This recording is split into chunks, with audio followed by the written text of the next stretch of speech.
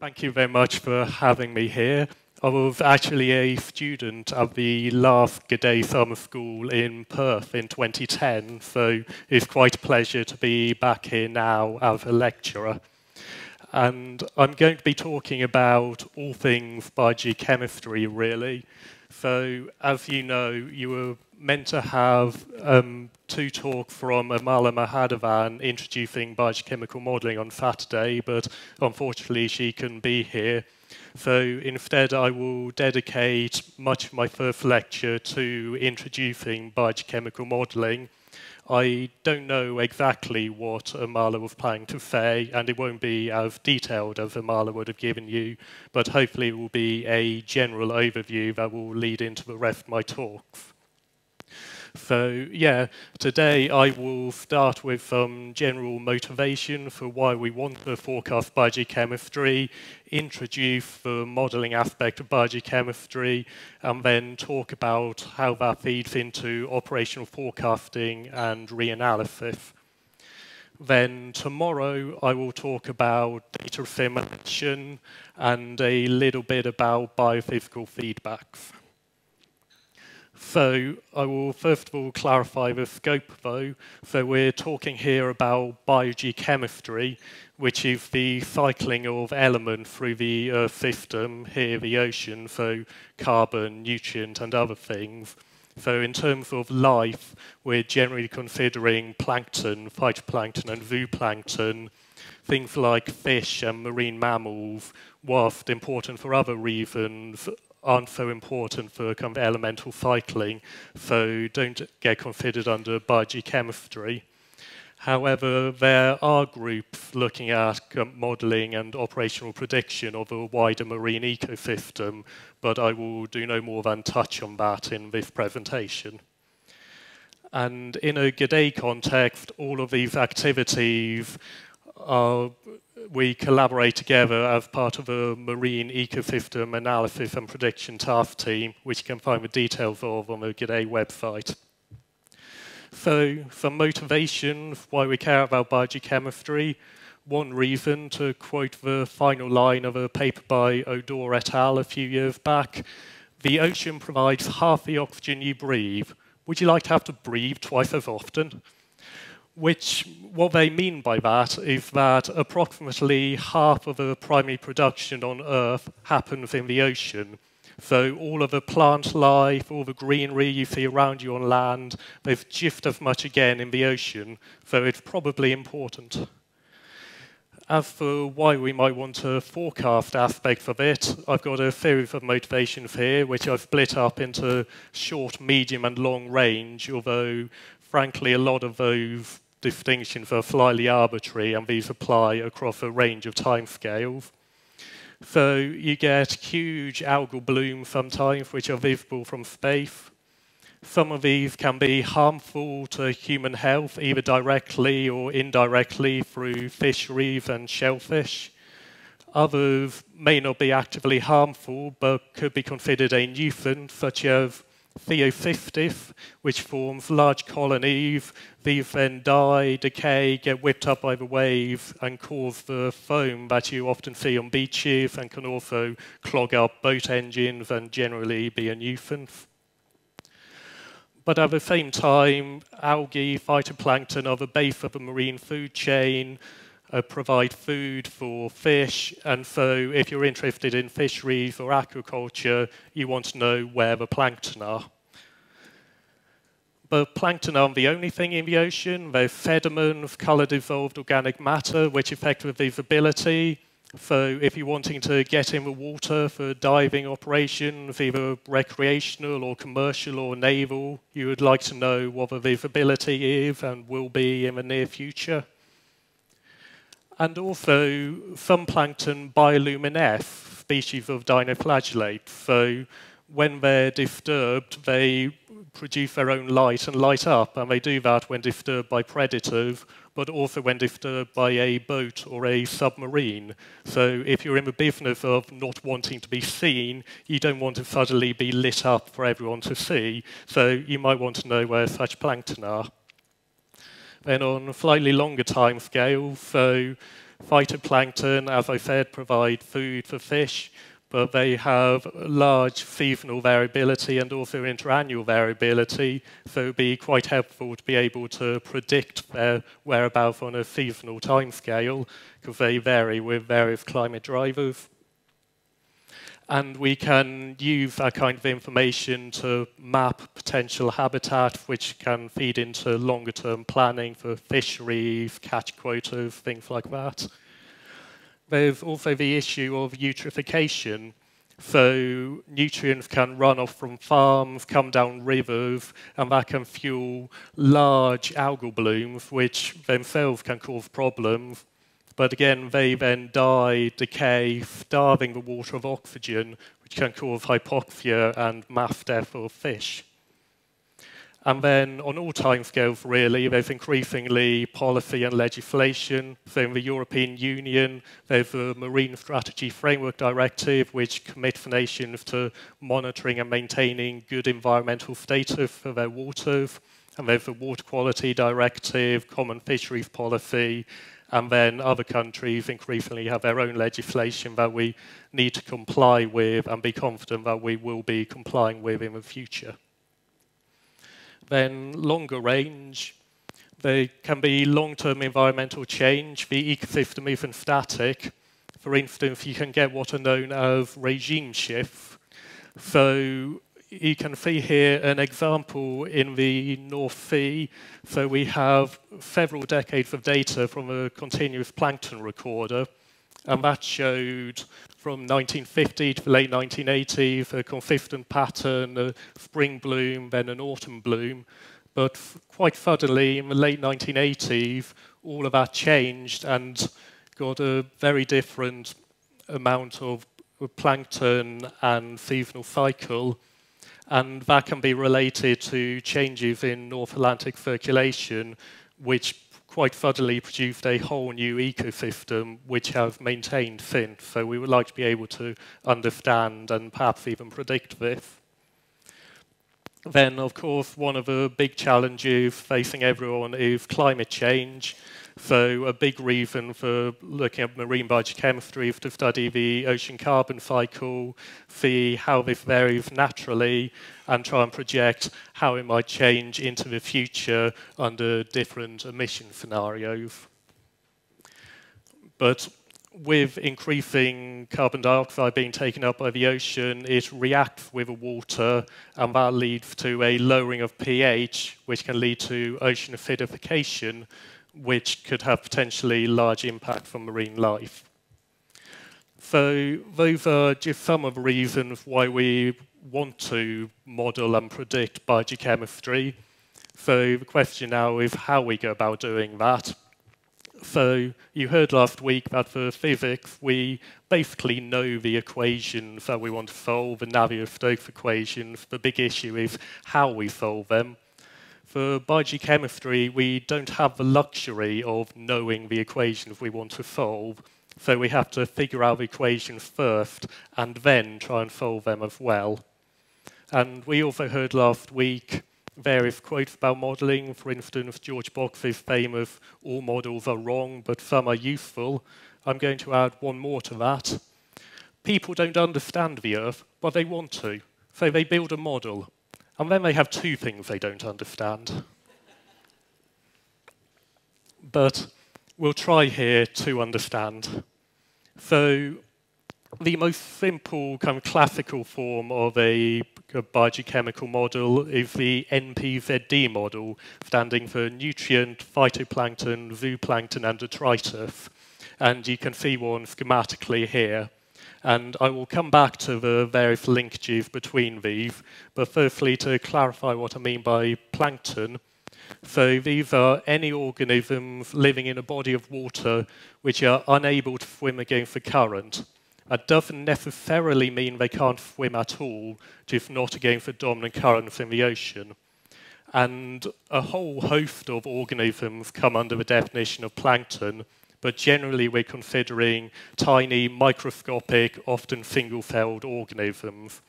And for our modelling, we consider phytoplankton, so the algae at the base of the food chain who get their energy from the sun through photosynthesis, and then zooplankton, the tiny animals that feed on them and then are eaten by fish and whales.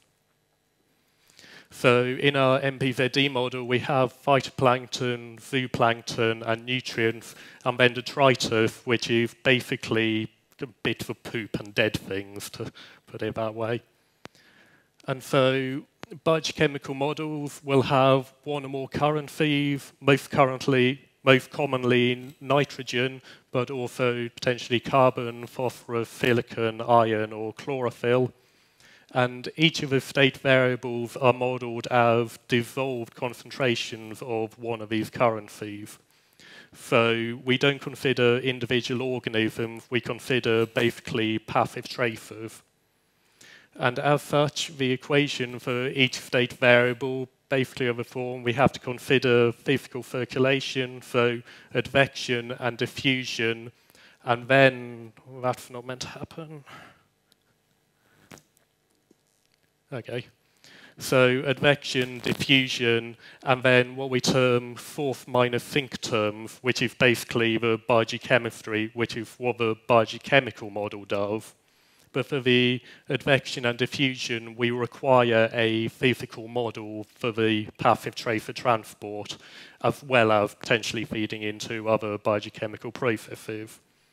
And we can either couple the physics and biogeochemistry online and integrate them together with information passed at every time step, or we can force the biogeochemistry offline, so run the physics first, save the necessary outputs, and then run the biogeochemical model at our leisure. So with our MPZD model, so we have 4 state variables here. In each case, for a typical MPZD model, each is a quantity of dissolved nitrogen. And as I say, we don't know the equations that we need to model, but we do know the basic processes that we are trying to model. So for phytoplankton, they increase by photosynthesizing, which takes up nutrients, and so grow, which is known as primary production. And then they decrease by being eaten by zooplankton, which is grazing, and then others will just die for other reasons. And zooplankton, in the very simplest form, will increase by grazing on phytoplankton and decrease by either being eaten by fish or whales, which we just parameterize, or again through natural mortality. Then detritus, that will increase from losses, so death and excretion from both phytoplankton and zooplankton, then decrease by being grazed on by zooplankton, by remineralization, which is when it's broken down by bacteria or other processes and returns to nutrients, and also by gravitational sinking to the deep ocean, which is a major source of carbon storage.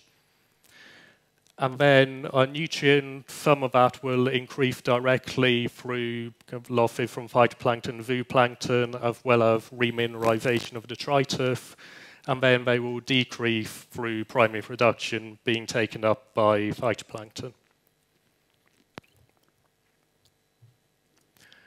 And there are all kinds of ways we can model these different terms that I don't have time to go into here, but if you want to know more, there's various textbooks, and this one, Ocean Biogeochemical Dynamics by Sarmiento and Gruber, is one I found particularly useful. And you can then see all of these links schematically here.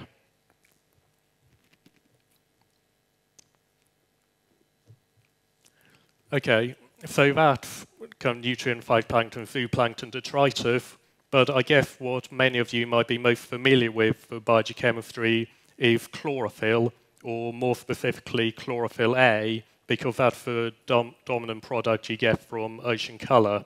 And it's the green pigment you get in phytoplankton as well as plants on land that is required for photosynthesis. And because it's required for photosynthesis, we need to include it in our models. There's basically two ways of doing that. Simplest way is to simply derive it diagnostically as a fixed ratio to the nitrogen or carbon content of the phytoplankton. The more realistic way is to allow it to vary. You can give it its own state variable and let it vary depending on the amount of light, the temperature, and the nutrients available. And light, temperature, and nutrients are the three things that limit primary production. And so it's particularly important to have a variable carbon chlorophyll ratio to model what's known as a deep chlorophyll maximum. So what we've got here is a time series of 8 years of observations of a Bermuda Atlantic time series sites in the North Atlantic. So you can see primary production, it all happens at the surface of the ocean because you need light for photosynthesis. So that's where all the biology is happening, really. And you can see strong seasonal cycles, so spring bloom, there's an autumn bloom, depending on light and nutrients. The nutrients here, nitrate, it's beneath the mixed layer depth, there's a lot of nutrients. But within the mixed layer, you generally get much lower nutrients because once they're there in the euphotic zone where photosynthesis can occur, they tend to get used up by whatever phytoplankton there are. And you can see you sometimes get injections through mixing into the mixed layer, and these will fuel primary production. But whilst you'll see all the primary production happening at the surface, in terms of chlorophyll, you often actually get a maximum sitting just below the base of a mixed layer. And here you have plenty of nutrients, and with less light, still enough light for photosynthesis. And so, whilst you don't necessarily get more biomass here, you get a lot more chlorophyll here, as the phytoplankton vary their chlorophyll in order to best take advantage of these conditions. And this can be, as you saw last week, a few times the order of magnitude to what's happening at the surface, and you can't really see that from space.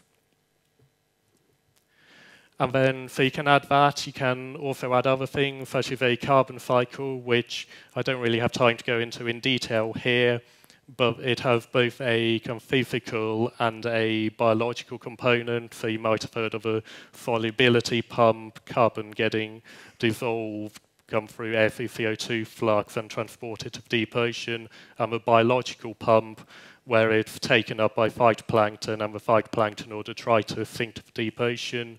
We consider both of those, integrate them together. And in terms of state variables, it involves adding dissolved inorganic carbon, which is a form in which 90% of the carbon in the ocean is stored, and alkalinity, which is a measure of the capacity of seawater to neutralize an acid. And so once we add these things, you get to a model such as haddock, which we use quite a lot for global climate studies at the Met Office. And again, you can see that schematically there, at the base of it, an MPZD model, but a variable carbon to chlorophyll ratio, excuse me, and a fully coupled carbon cycle, and I'll put that down now. But you may notice that what we've been doing here is grouping all photosynthesizing algae into one single model variable, which isn't necessarily that bad if you just want to consider total primary production, but obviously you're grouping a whole range of species and organisms into one single variable. And phytoplankton vary considerably, both in size and function.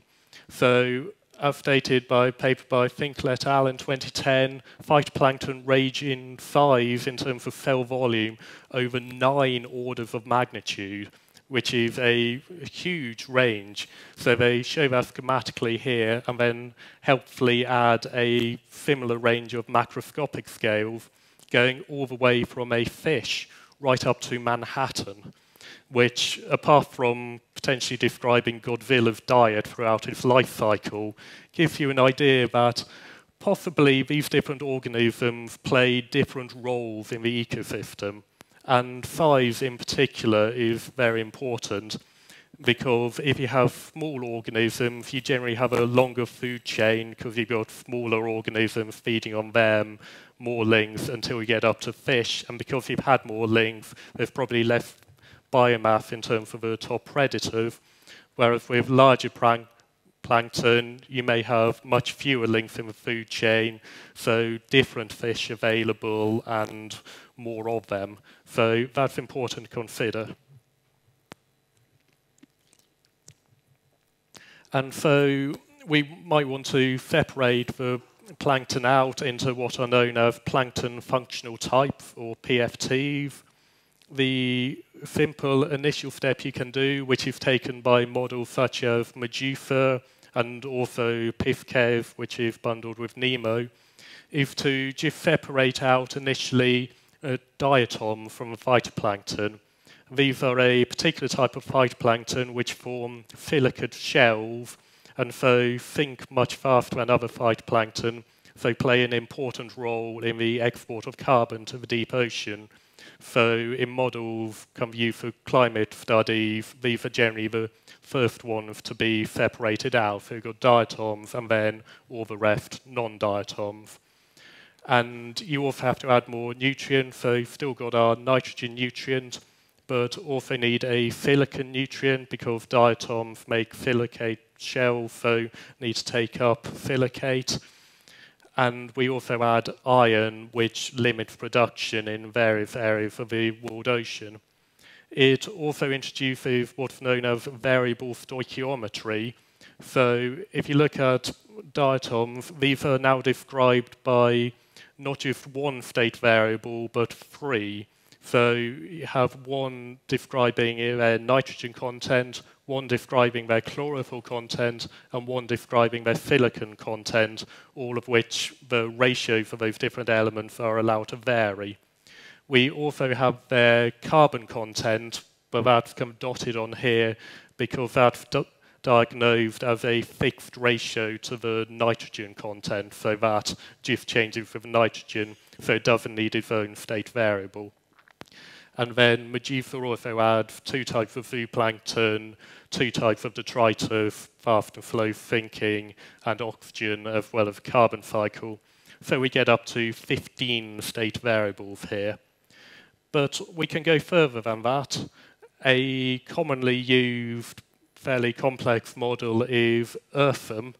And so this, you now have 4 different phytoplankton types, 3 different zooplankton, bacteria, 5 different nutrients, so iron, silicate, phosphate, and nitrogen is now separated into nitrate and ammonium.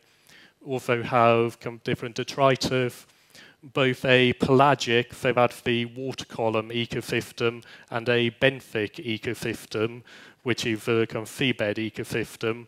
And in conversion 15.06 of that, if you turn on all of the options, you suddenly find yourself with 95 state variables. So these models can get really quite expensive to run.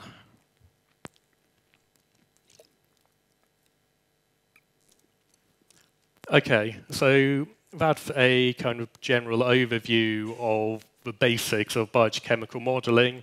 Obviously, we're here talking about operational oceanography, and we are, whilst it's less mature than physics, starting to use these models for operational forecasting. And I will start with an example of what we do at the Met Office for our shelf fees forecasting system. So you can find available from CMEMS analyses and forecasts from our system, which covers the Northwest European shelf seas, also known as the Atlantic Meridional Margin. And this is basically the shelf seas around Northern Europe and the adjacent off-shelf regions. And we provide CMEMS every day an analysis and a 6-day forecast of chlorophyll, phytoplankton carbon biomass, net primary productivity, nitrate, phosphate, dissolved oxygen, light attenuation, and temperature, salinity, current, if you're interested in that kind of thing. And we do this using the beast I showed earlier, which is Earth coupled with the NEMO hydrodynamic model, and these are coupled online, so integrated together. And so we have basically the same consideration for operational forecasting that's been discussed for physics. In particular, we've got a regional domain. So we have a set of nested physics models. So our AMM domain is currently 7 kilometers. It will be moving to 1.5 kilometers.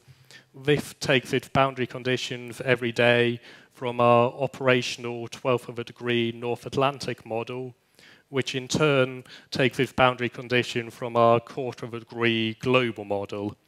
And then each of these take their surface boundary condition from our 10-kilometer global atmosphere model. And that's for physics. For biogeochemistry, we're only running a biogeochemical model operationally in our regional shell-sieve domain. So at the moment, the boundary conditions and rivers from that are just taken from climatology, but that's something we'll look to change in the future. So running the system each day, we start with our observation from various sources, our initial conditions, which is the previous day's analysis, and our boundary conditions. These go into the observation operator step. So as you heard yesterday, you need to do a comparison between your model and the observation to feed into the data simulation. We do this running the model, physics and biogeochemistry coupled online. This then feeds into our data simulation scheme, which is a 3D-var, NEMO-var scheme. At the moment, we're only doing operationally a simulation of physical data, not of any biogeochemical data. But we have developed a scheme to assimilate ocean color data, which I will talk more about tomorrow, and that will become operational at a future upgrade of the model. And so from that, we get our assimilation increment, and then we run the model again, adding in our increment to create the analysis. From this, we can run our 6-day forecast and create the products that go to both CMEMS and other customers. And then the analysis forms the initial condition for the next day's forecast. And we also have our own internal monitoring system, so we can look at all the variables, check everything how it should be, there aren't any problems, as well as publishing some validation of statistics on a regular basis. So that's what we do at the Met Office. We're not alone in doing biogeochemical forecasting. In particular, within CMEMS, you can get biogeochemical forecasts for all of the same regions that you can get physical forecasts for. And within CMEMS, things are fairly standardized, so most of the systems take a fairly similar approach, but there are differences in approach, particularly since you can couple the biogeochemistry offline. So one example is the Mediterranean Sea forecasting system. This is run twice per week with a simulation of ocean color data once a week. But each time it's run, it does 6 days of hindcast and then a 10-day forecast. And this comes about through its kind of offline coupling with a physical model. So the physical Mediterranean forecasting system is run every day, producing a 10-day forecast. Those outputs are then saved, and as I say, twice a week, the biogeochemistry is run, catches up to present day, and runs its own 10-day forecast. And the main reason for doing it that way are kind of spread the computational cost, because like I say, these models are expensive to run, but there is also an attraction in having a kind of separation of concerns. So if your biogeochemical model fails, it doesn't bring down your physical model, for instance. And then there's other places around the world doing, I have to say, more looking at wider ecosystem forecasting than biogeochemical forecasting. I actually just came across this review paper yesterday, published last month, looking at various different marine ecosystem forecasts produced I mean, around the world, but this is mostly happening in the USA, Canada, and Australia, where those are the three countries who most provide kind of ecosystem forecast feeding into policy. And yeah, there's a range of approaches, and it's increasingly becoming something that operational centers are focused on. So, as well as operational forecasting, we can do reanalysis. So, Keith Haynes gave a talk about physical reanalysis last week, and the same general principles apply equally well to biogeochemical reanalysis. And so, whilst obviously there's various things you have to consider about stability, freezing your model, consistency of observations that Keith was talking about, you can basically apply your operational system back in time to produce reanalysis, which is what we do for our Shell C system, and again is available via Copernicus. And as with our operational system, the version currently available only has a simulation of sea surface temperature data, but we are currently running a new reanalysis assimilating ocean color data, and that will be available early next year. And you can look at the output, do various validation, so it's comparing here to a single time series station with chlorophyll, and you can see that the general seasonal cycle matches fairly well. But as well as validating these, we can start to do some science with them. So, as I say, we can split phytoplankton up into different functional types. Their size is very important. One thing you can do is just split them up into small, medium, and large, or since we're dealing with microscopic organisms, pico, nano, and micro. And you can do this from observations and from the model. So we had a look at this from our model. So here you have a kind of triangular color bar. So because of the three size classes, the fractions for them must always add up to 1. You can plot them as a triangle. So basically, if they plot in the middle, there are equal amounts of the three size classes. If they plot at the far bottom corner, it's entirely microphytoplankton, and similarly for nanoplankton, picoplankton. So you can see the community structure on one plot.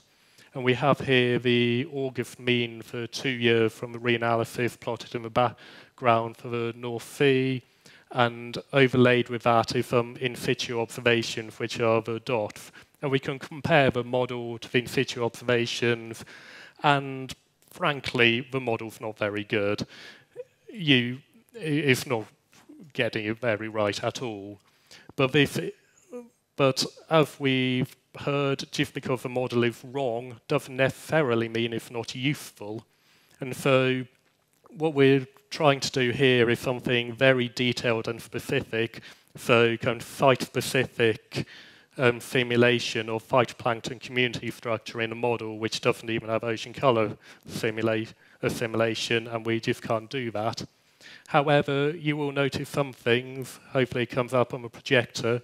So if you look at the central North Sea in the 2 years, they look very different in the model between the 2 years, and similarly in the observations, they look very different between the 2 years.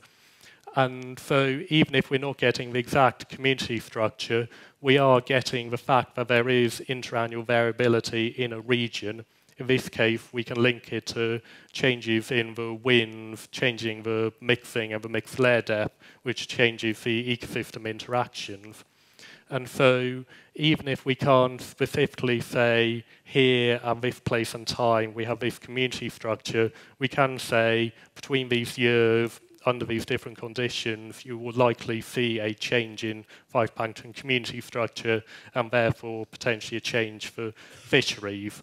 And this kind of highlights the importance of understanding where your model is and isn't skillful, the kind of products it can and can't provide, kind of products your users do and don't want, and presenting them in such a way that they are useful, whilst over time the science improves, the skill of these forecasts improves, and we can get more specific forecasts. And then, so we've got a reanalysis from Northwest Shelf. Plymouth Marine Laboratory have run their own reanalysis of the same region with ocean colour data simulation. They looked at various things, including, with uncertainties, looking at where over the period of 1998 to 2010 you might expect to see hypoxia and oxygen deficiency, and that can be useful for, again, planning purposes, understanding how changing environment might impact fish. And with our sparse biogeochemical observations, we can't really get this information from observations so well. So that's Shelf Thieves. At the Met Office, we also run reanalysis for the global ocean, this time with ocean colour data simulation, which I'll talk about tomorrow. We do this with a simpler haddock model, but again, coupled online to NEMO. And the focus of the global ocean is more on understanding variability in the carbon cycle and how that might relate to understanding climate change. So you can start to see how different variables, here we've got chlorophyll on top left, sea surface temperature, and air-sea CO2 flux co-vary with each other, and also how they change with various different climate drivers. So you see here the El Nino Southern Oscillation Index affecting the tropical Pacific, and the North Atlantic Oscillation Index. And you can see various variability here, but probably the most intra-annual variability that stands out is in the air-sea CO2 flux in the tropical Pacific, which varies quite a lot depending on whether you have El Nino or La Nina. And you can probably see this more clearly in a line plot. So we've averaged each month the air-sea CO2 flux over the tropical Pacific. Plotted in black is a climatology, just kind of repeating year after year. And then the red is the model reanalysis. And you can see a lot of intra-annual variability, which syncs up quite well with the ENSO index. And this is largely driven by changes in upwelling, so you get more upwelling during La Nina, which brings a lot more carbon up to the surface of the ocean that can be exchanged with the atmosphere. Though there's also a smaller biological component as well, which we can look at to try and separate out. Okay, so that's my first lecture. I've got a slightly bland summary, which is that operational biogeochemistry is obviously less mature than physics, but is of an increasing focus for a number of operational centres. And it's of importance to a range of applications, particularly in coastal regions where people are getting in the water and where most of the fisheries are, but also on global scale, considering primary production and the carbon cycle, and right through from 5-day forecast, seasonal predictions to climate projections. And there is a lot of exciting science to be done for anyone wanting a bit of a challenge.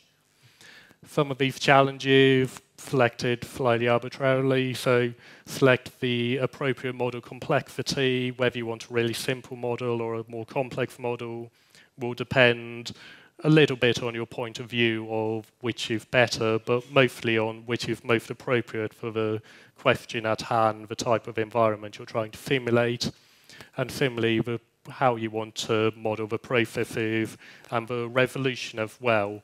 So the physical models are increasingly going to higher and higher resolution and using up all the computing resources by themselves. So how do we couple these even more expensive biogeochemical models to them? Then try and separate out where the errors are coming from. Because we're modeling things as passive tracers, small errors in vertical mixing can produce large errors in the biogeochemistry. So we want to understand what errors are coming from our biogeochemical model, which are coming from our physical model, so we can fix them appropriately. And also, biogeochemists can go to physical modelers and say, you know this vertical mixing scheme that you didn't really care too much about? Well, we care. Please try and improve it. And yeah, so because it's less mature, the forecast skill isn't as great yet as for physics, but there is useful skill there, so we want to understand where that skill is and what scales, and alongside that, try and characterize the uncertainty with that, and really engage with end users to find out what they want to know, what would be useful to them, and how it would be useful to present it to them, because you probably want more detailed products such as kind of habitat maps than just a map of sea surface temperature, for instance. We also want to try and link to end-to-end ecosystem models. So these are models which try and go all the way from physics to biochemistry to fish, all the way up to humans, simulate everything that might be useful to fisheries and the ecosystem. And it's not clear how best to do that and how the operational physical biochemical community can feed into that. And then, of course, data simulation, which I will talk about tomorrow. Thank you.